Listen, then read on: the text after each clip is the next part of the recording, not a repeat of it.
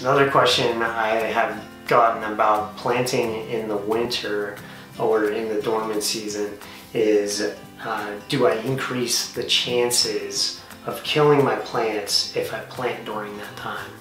And the answer is no. There's always a chance that your plant is going to not establish well, and so that does happen occasionally, and something that is just standard, that we typically expect some plants just not establish well, depending, it doesn't even matter when they're planted.